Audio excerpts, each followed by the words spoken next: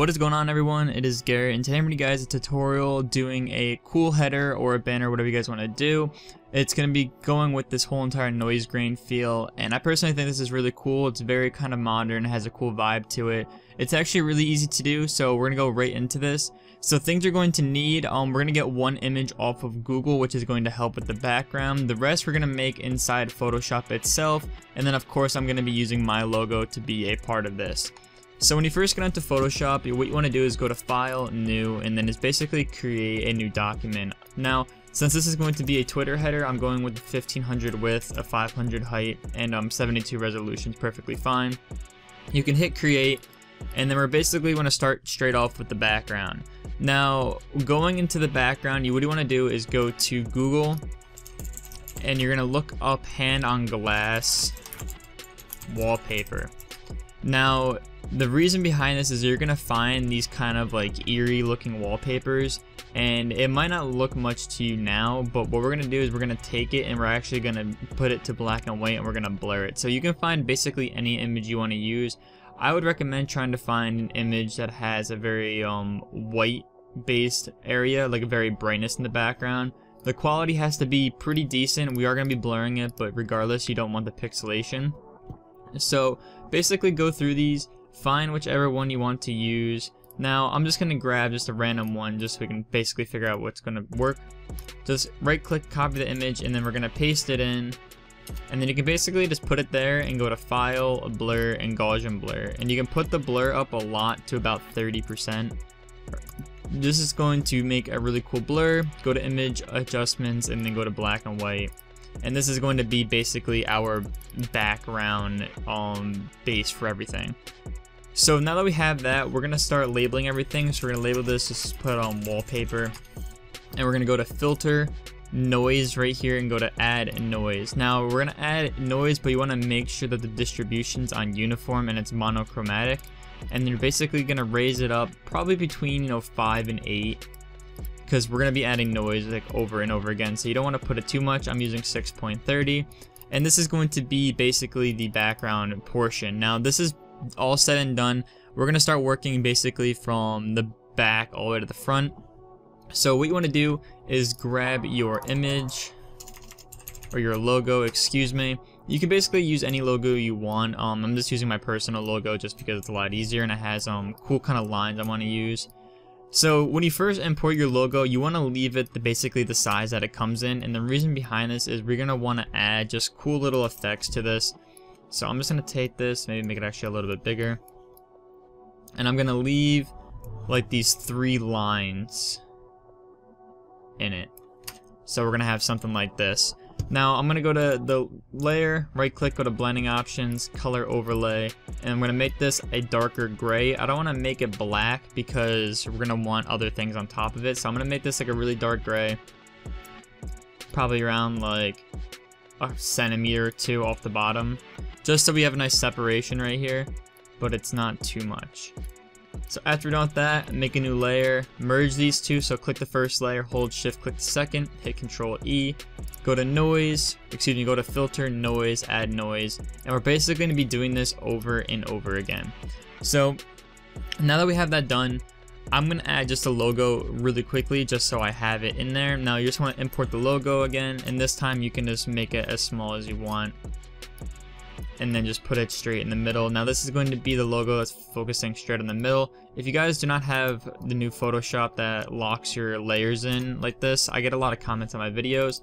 Double click on the background so it unlocks and hit Control T, and then grab your rulers and put them in the middle like this. Now it's going to really help if you do it right first off, but it's really going to help when you're doing work, just because centering things is a huge part. So now that we have that, we're going to take the wallpaper in the background and hit Control J, and we're going to bring it to the top and hold Alt and then put it on the logo, so create basically a clipping mask. And then we're going to grab the wallpaper and we're going to move it so that it has this kind of gradient on it, but it doesn't look like we just took a gradient map and just put it on it. Now it's going to have its own little feel to it.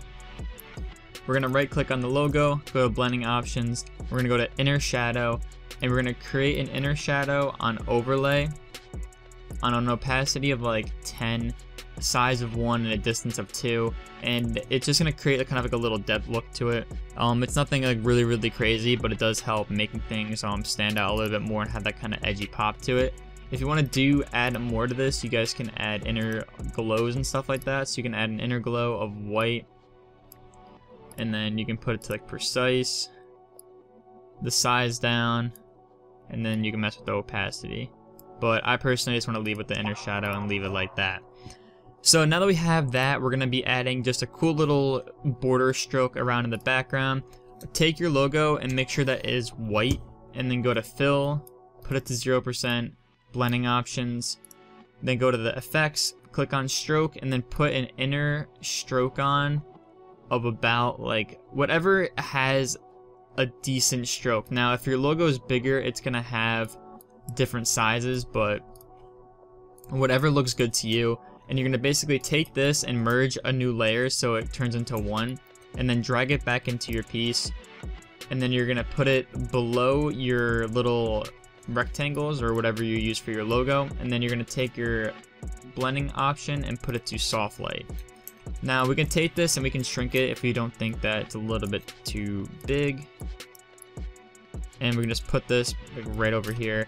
And now you're going to take your eraser, put it to like a size like maybe 300 and a hardness of 0, and just kind of click around, and then you can duplicate it, put it above the rectangles, put it somewhere else, and then erase it like that. And that's just to kind of create a cool little like circuit board little effect that you can't get as quickly. So now that we have that done, now you want to add just these kind of cool effects going around everywhere else, so you can make new layers above everything. Grab your polygon tool up here, and then just start making shapes. Now you can just basically hold shift and make shapes like this. Put the fill up. Let's say we're going to put this one all the way to black. Go like that. We're going to put one right here. Now you always want to do these shapes on the same color. You want to do it on the same exact layer. And the reason behind this is because we're going to be merging layers and then putting noise grains on them. So let's just say that's going to be the black one. We're going to label this black rectangles. And then if you think you want to move something, all you have to do is highlight it and grab your move tool and move it over. So make another new layer, grab that polygon tool again, and we're going to start making other ones. I'm going to be using an off-white, so kind of like a really light gray.